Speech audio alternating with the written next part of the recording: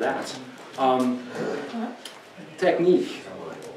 I said earlier on, find music that fits your technical level and be honest about it, because you're going to have to deal with it later on the field. You should really be honest about your own assessment of your technical skills and therefore the choice of the music.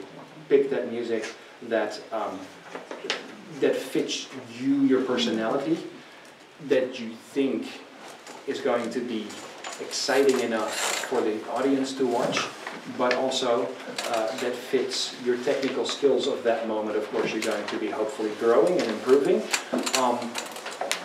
but you can always pick another bit of music at that point. So, yeah, let's see what I got about that. Told you before, I'm not that strong in the technical department, so. I have a piece of music I'd like to get some feedback on. Sure. Yeah, we'll do that. Yeah. We'll do Yeah, that. we're gonna... We have a couple of we have room for that in a little bit. Allow me to. It's not that big a book. Yeah. Page 6. I was at 14. No wonder I wasn't getting it. Me, it says. That's nice. ABW, stupid little acronym. Always be walking.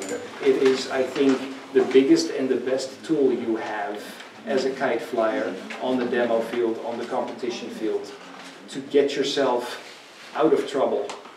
Not so much into trouble, it gets you out of trouble. It allows you speed control, which is almost the biggest weapon that you've got.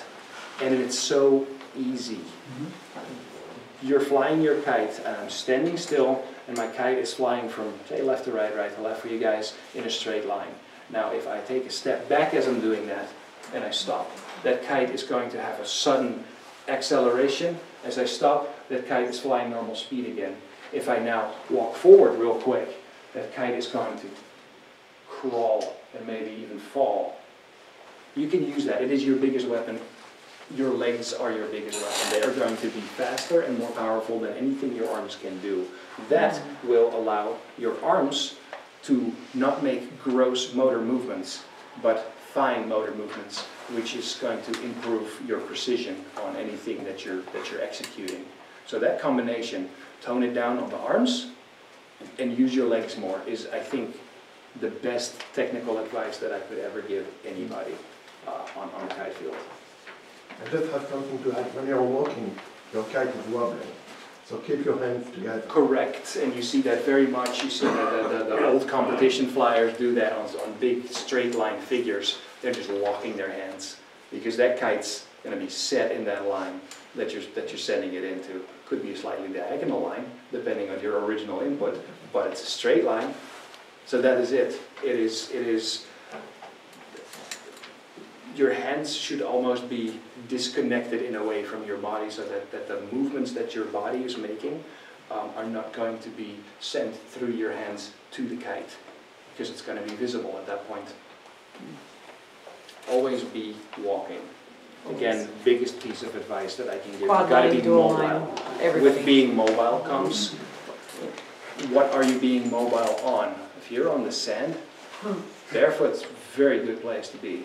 I see people with boots, and I see people with big heavy shoes that they're clogging around with. It's not going to help you being mobile. So be as light on your feet as possible and be as mobile as you possibly can be. And it is a very simple trick. Speed control. Walking forward, walking backwards. It's super simple, and it is very, very expressive. It allows you, it gives you not one tool, it gives you 3, 4 tools to expand your tool bag. And it's the simplest trick in the book, and perhaps the most powerful because of it. So going on to speed control, again a personal preference, and I'm strictly talking about dual line kites. I'm a very poor quad line flyer, haven't done much with it at all. It's never been for me, so I can't really speak for quads. Equipment choice, 7-foot, 8-foot kite, something that is large enough for you to precisely fly. It does not need to be a trick machine, because trick machines typically are set very unstable. It's sort of like a Boeing 747 versus an F-16. They're both planes. One is set for stability and precision. The other one is set to do this a lot. And that makes for not great precision in a sport kite.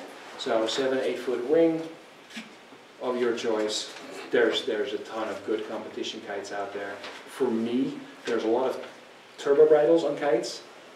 And what turbo bridles do is they adjust themselves to the angle in the wind. So if you have a turbo bridle, it's essentially a two-legged bridle that is attached to it. More legs on the kite, as opposed to a traditional three-point bridle. So the bridle comes from upper leading edge, lower leading edge, and center T to one toe point. Very stable. The turbo bridle is hinging.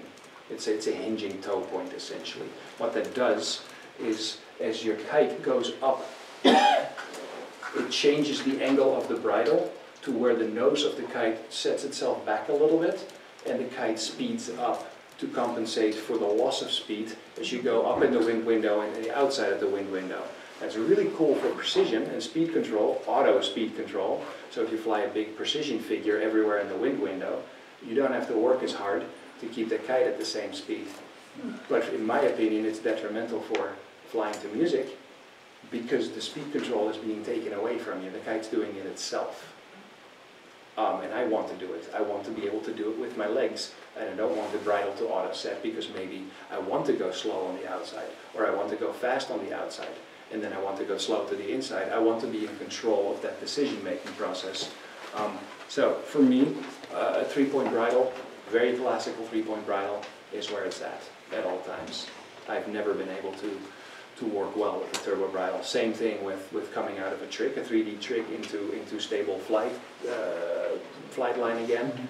There seems to be always some kind of wobble or some kind of, the bridle is bouncing around a little bit before coming out of, say, a flat spin to a straight line, before it locks into that straight line again. So, again, just sharing a personal preference, and I know that there's a ton of turbo bridles out there. So I'm bound to have people disagreeing with me on this, and that's cool. Line length, I don't fly anything shorter than 100 foot if I can get away with it. Preferably I fly in 120 foot lines. This is outside. This is outside, yes. Thank you. Impressive inside. If I can get away with it, it just allows me, it gives me a large, lofty word, it gives me a large canvas to paint on. It gives me, I can paint or draw or whatever, finger paint, let's call it finger paint. I can finger paint a very large picture that way. Also, things don't happen to me that fast. If I fly a line from left to right on 120 foot lines, I got a good 6 seconds to go from left to right for, you know, a normal 6 mile an hour wind. If I do the same thing on 80 foot lines, that goes to about 3 to 4 seconds, and things happen really fast at that point, and you want to be in control. You don't want the surroundings, including the kite and its speed, being in control of you. So that's why 120 foot lines preferred. Sometimes my surroundings are dictating me a shorter line set because the ocean is there, a building is there, a tree line is there, or audience is downwind of you.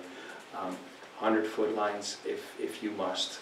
I personally would not go any shorter. I'd rather be a little bit more built in by my field and still be able to fly 100 foot lines than that I go on 65 foot lines and buy myself the extra room. That is very much a personal preference, and I can totally see how other people are like, yeah, no, I'll go to 80 foot and I got more room to breathe and I feel more confident and calm and about that. Obstacles, obviously, hard-packed sand. We've all been there, I think. You do a landing on hard-packed sand and the kite just slips away. You do a tip stand on hard-packed sand and the kite just does something else, just slides away. If you can, fly on soft. Grass, good too. Watch out for things like rough grass. I can't believe we put this in here, but I vented a kite at Antelope Island because the grass there is so tough that I'm setting my kite down and I'm leaning back and the grass is sticking through my kite. I cannot believe it. Whoa. It happened. It was fun That's why it's flying in here. I don't want it to happen to you. It's the dumbest thing ever. But be aware of stupid little things like hard grass or brush or stuff like that. Dandelions. Yeah. I Cow believe patties. it's ridiculous, but it happens, and you want to be aware of it. For Casey. Dandelions. So yeah, that's. I got one more thing on location. It has more to do with the flyer, I think. And I'm not so sure if it works for me again. I'm fairly certain that a lot of people are going to disagree with me on this. If we're flying a new routine, if we're trying to assess if this is going to work for me, or is the music going to work for me, or is the routine that I penned down on it, is that going to work for me? Don't go out in crappy wind on a crappy location. Be very picky and spoiled and go for perfect wind and at the biggest beach you can get your hands on. What that will do is it will give you the most honest assessment of that routine at that moment. There's no other variables that are messing with you. Huh, that didn't go well. Why was that? Was that because I'm on the downwind side of a big building and the wind is going like this instead of like that? You will have fewer sessions on that new music, which may sound detrimental, but I believe the quality of those sessions is so much better that it more than makes up for it. It's sort of like in any scientific process, if you need to change something, you change one variable. You don't change two variables or three variables because you don't know anymore where a possible change may have come from. So I will never fly a new routine that I'm still trying to figure out what I'm going to do with it. Do I need to change my lines here? Do I need to change my routine? Do I need to change my music? Is it even going to work for me? I will never fly it in what I consider crappy conditions because of that reason. And the crappy conditions will come to you. You will find yourself in locations on event days where you're like, all right, this is the date, this is the time, this is the place, now you have to fly it. You'll find yourself in crappy conditions enough. You don't need to look for them necessarily, and certainly not when you're still building up that routine. Now, of course, if you have your routine all nailed down, you are confident about it, you've flown the heck out of it in good conditions, yeah, test yourself. Go out on a crap day and see how it holds up. But don't start out with that. That's just my advice. And the counterpoint to that, I think, is people say, well, go out in everything. You got to be able to fly in everything. You got to be able to perform in everything. And I agree with that as well. Just not in the very early stages of building that routine, which is very specifically what we're talking about right now. Well, because if you can't analyze it, you're going to get discouraged. Yes. I mean, because you're going to go, I'm no good. Yeah, that's true. And it's not you. Well, it could be. Possibly. But that's what I'm trying to say. Yeah. But that's that interpretation that, you know, you got to build your confidence and build your confidence by getting all the positives you can out front. Yes. And then deal with the challenges later. Yeah. That is my viewpoint on A this. scientific approach. I like that. One thing at a time. Well, it's this also, we share a similar background in that as far as what we do for a living in a way. So that's how we think, typically. Right. So again, it's maybe not for everybody. It's certainly the way as it has proven itself for me. And while you're in good condition and at the beginning of your training, have a camera behind you. Yes. Yeah. Very good point. Everyone never carries done that. camera nowadays with your phone. Exactly. Just record yourself. I've never done that because I was sort of pre-camera when I You're old. pre-camera stuff is what I said. But no, you're completely right. When I see that now, First thing. Second thing, don't be disturbed when you look at the video. yeah, you got It will to. tell you many things, but Thank you. No, you're completely correct, and I wouldn't have gotten there because it has not been part of my training method. It's not been part of my build-up. But you're completely correct. I feel like that a camera is a tool to accelerate your progress. it's Absolutely. like having judges and they tell you everything you did. Yeah, but the camera is That's absolutely objective. Yes. And the That's why I say judges. don't get dispelled by that. Yeah, good point. It's true, and the judges may or may not be right, let's be honest.